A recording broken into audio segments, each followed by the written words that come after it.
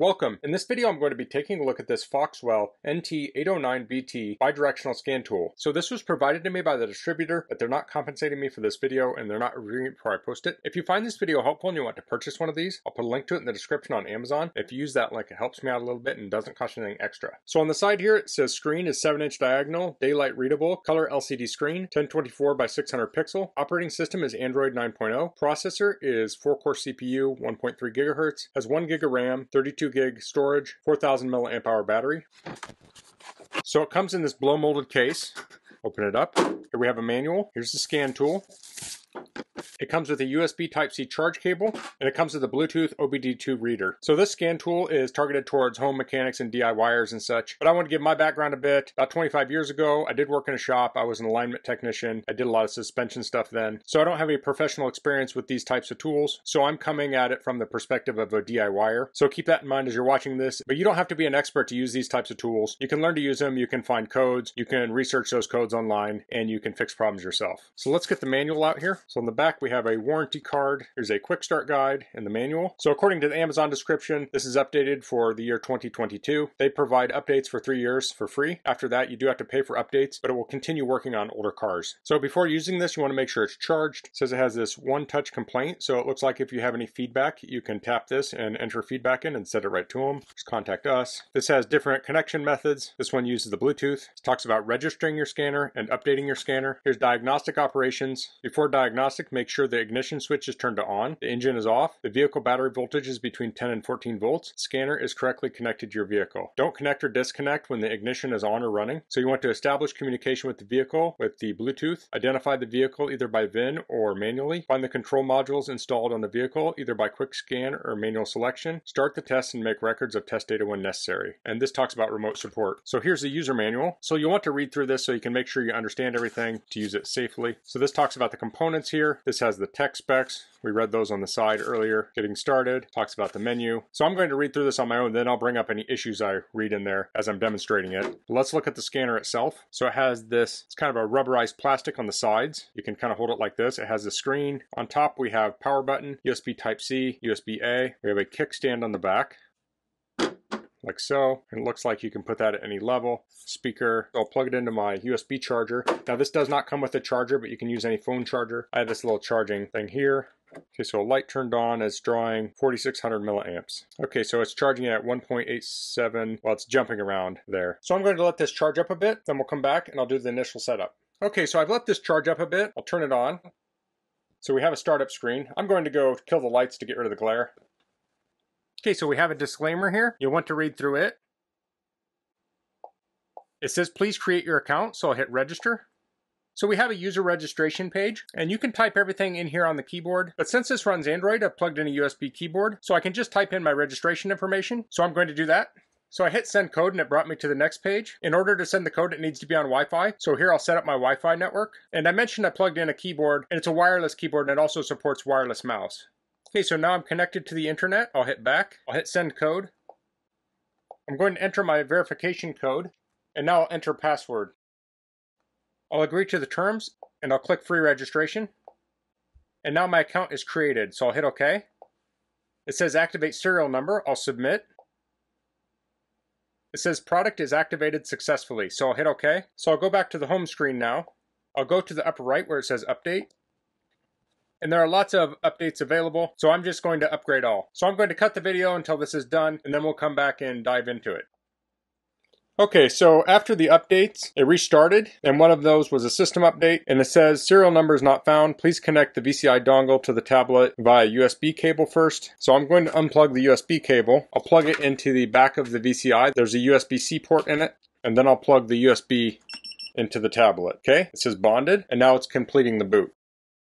So now if I go to update, let's see what we have. And it looks like here there are more updates. So you're not completely done updating until you go into the updates and you don't have any more updates available. It's possible when you do one update, another update was dependent upon it. So before I do that, I'll swipe to the right and it says firmware update. I'll tap on that. And it says VCI Firmware Upgrade. I'll tap on that. And now it's upgrading the firmware on the VCI. And I do have it plugged in still. Okay, it says the VCI firmware updated successfully. I'll hit exit. So now I'm going to finish these updates, then I'm going to get acquainted with it, and then I'll come back and we'll go over it. Okay, so here I am at my 2000 Land Cruiser, and I'm going to plug in the VCI to the OBD2 port. So the port is under the dash here, back here. So that's connected, and the car is off. So it's not uncommon for cars to have them like down here under the dash, somewhere under the dash. If you have trouble finding it, just search online for it. So now I'll turn the car to on. Turn the scan tool on. So there are many things you can do with this. One is scan for code, so we'll hit diagnostic. And on a lot of cars, especially newer cars, you can hit this VIN and hit automatic read. And I'm not going to hit that because it'll actually take a while, but it will try and scan and find the VIN. But this vehicle is older and it doesn't have that feature, so you can go to manual entry and enter in the VIN here. And this will store the last VIN you entered. So the VIN is located many places on a car. I think an easy place to find your VIN is on your vehicle registration. Most people carry it in their glove box or their console. You can pull that out and get the VIN off of it easily. If you're outside the car, look at the bottom of the windshield. Now I'm going to cancel this. I've already tested it with this car. I'm actually going to go into vehicle history. So I'll go over here. I'll go to shop manager, vehicle history, and then I'm going to pick the 2000 Land Cruiser. And then on here, I'll hit diagnose. So now I'll do a quick scan, and this is scanning for codes. So if you have a check engine light, you might do this. Okay, so this checks out. So here we can save this. So I'll just hit save. So let's actually go back. I'll say exit, and here we can go to diagnosis, and this will give us similar options. We can go to powertrain, and this will break down what we saw earlier. So this was all in one list, but we can go to engine and ECT. We'll hit OK. And here we have read codes, which we already did. We have live data. So if we tap on that, we can see different things here. We can also do active test. So this is where you get the bidirectional control. So we have fuel pump here. Let's try that one. We'll hit OK. Now you're going to find certain things are not supported. So now these are parameters we can track while we're looking at this. So we can look at like the injector. I mean, this doesn't really matter for what we're doing. I'm not sure if any of this matters, but it does make you choose one at least. So I'll just hit OK. So I chose, I think it was the top one there. And now we have fuel pump test. And if you look at the bottom here, it says on off. I'll hit on. And then I'll hit off. So I'm sure this did not come through on the microphone, but I could hear the fuel pump kick on and off when I pressed on off there. So that's the bidirectional control. You can do an actual test of the fuel pump.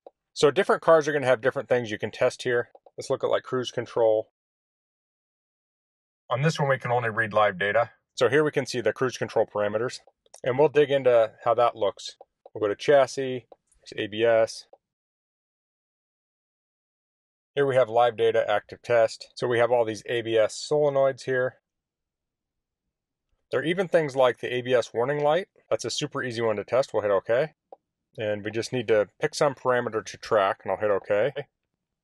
So on this next screen, we'll see this ABS motor relay parameter here. I'll look at the dash and I'll hit on, and you'll see that light will turn on. And then I'll hit off, and the light will turn off.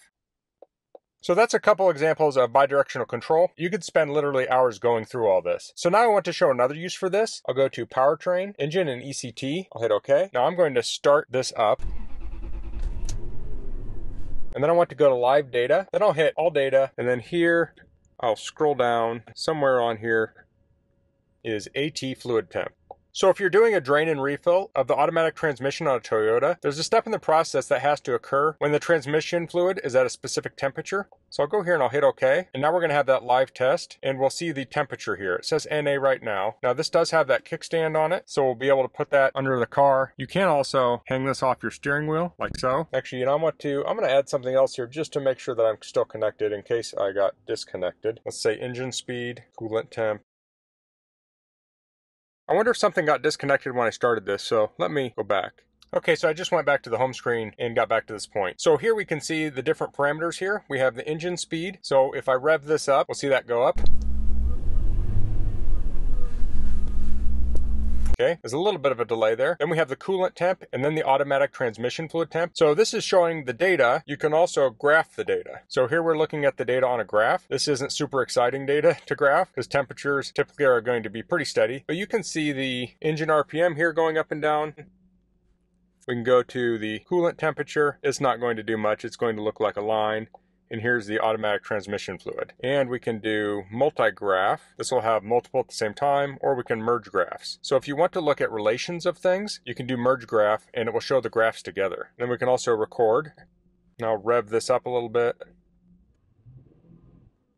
You can see the RPMs got really high, relatively speaking, and I'll hit OK. Okay, so now I'll go back to the home screen. I'll hit Data Manager. Here's Data Playback. So these would be for the data points.